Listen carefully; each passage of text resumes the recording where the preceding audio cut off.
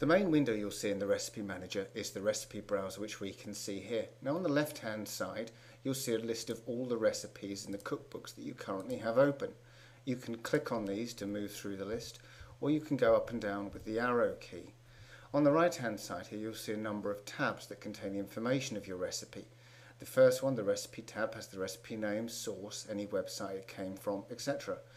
You've got the ingredients list here that you can add ingredients to, remove them from, reorder the ingredients, and any nutritional information for the recipe that you've either added or has come from the recipe when you've downloaded it. Photo field down here that you can store one or multiple pictures on. Instructions field, serves and time field, any classifications, rating, seasonality and difficulty field. Back on the recipe browser here then, this button here will show any meals that you've created. This button here will show the current cookbook, which is highlighted, and any other cookbooks you have open. You can also look through the cookbook library this way and scroll up and down this list. Let's exit the cookbook library. This button will take you to the recipe browser.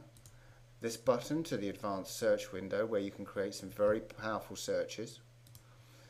This button to create some meals, and then this button will take you to a calendar to schedule some meals. Now on the recipe browser you can also stretch if you want to make it longer. You want to move these columns around so you can have a look at the source. You can reorder the columns here, and you can also resize the window up and down and slide it up and down here as well.